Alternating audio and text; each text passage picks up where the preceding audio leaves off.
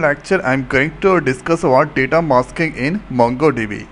So what the data masking? It protects our database against data leak and it restricts unwanted user to read information from the MongoDB database. So let's understand by example.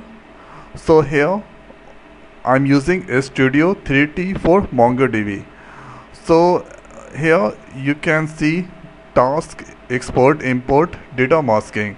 So if I click on data masking, here you can get data masking and this all select a source collection, add more data masking. So after clicking here data masking, you click on the add unit, and here currently I'm using Adam or database. Inside two collection is there, emp and file. So here let's select Adam, and here going to use emp.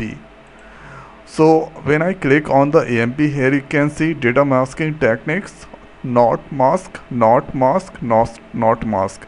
So this emp number, double click on it. Here it's a int 32 detected, and here you can apply add percentage to number, exclude field, null auto field, substitute value with fixed number, subtract percentage from the number. You can select any one. So if you do that, select anyone except not mask. So here you can get garbage kind of data. So let's select here substitute value with fixed mark. Now click on OK. So this is numeric field. Now next I'm going to use here emp ename, double click on it. Here you can get, so since it's a string type, here you can get multiple options, more option than here like int data type.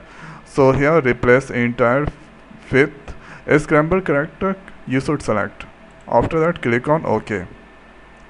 When that done, here you can use, this is the source, and here change target.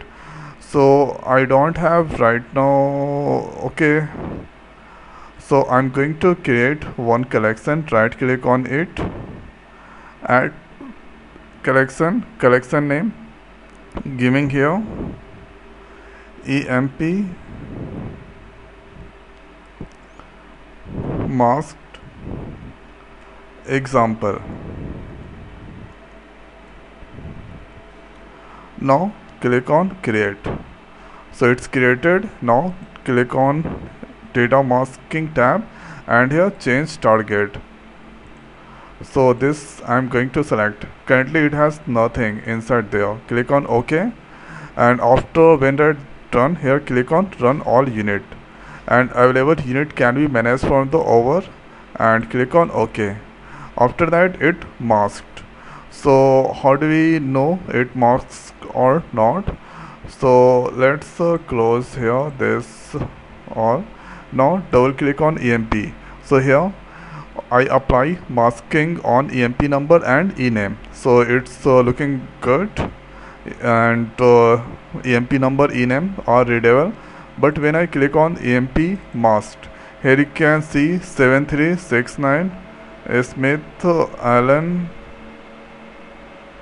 Okay, not this one, emp mask example. So see at here 0 here unreadable or name. So here emp number 000, it's all showing here this all scramble character, it's displaying. Now thereafter what I'm trying to do, so click on emp. So here click on again data masking, thereafter add unit. So emp, and here doing the masking again. So click on emp, and thereafter that time I selected double click on it. Here I selected excluded add field percentage. I think this selected excluded field or substitute with. Let's click here, select here add percentage, or select here exclude field. and EMP number, this time it was selected as scramble character. Now mask entire string, click on OK. After that click on the run all unit. OK. Now double click on it. So this time it's again displaying. Okay, I did mistakes here. Change target and now run all. So here this time you can see it's displaying dash dash dash, and here it's displaying clerk, and it can be readable. Okay, but ename it's displaying user cannot read this ename. Okay, and EMP and here ename user cannot read. Sorry, ename user cannot read, but EMP number it's excluded from the this collection, and here if you don't want to do the any exclusion, so here double click on it. Here let's click null auto field or you substitute, and thereafter click on run and OK, and thereafter click on. So this time 0 it's come there, and ename it's not excluded, but 0 it's come there. So unwanted user cannot read when you mask any particular column.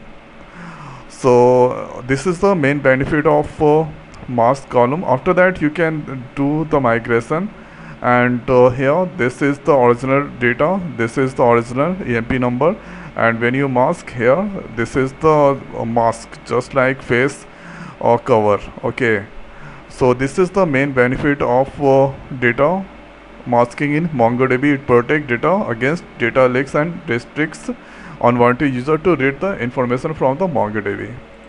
So I hope guys this video is helpful for you. So now in this video it's over. So thanks for watching. See you next video. Thank you.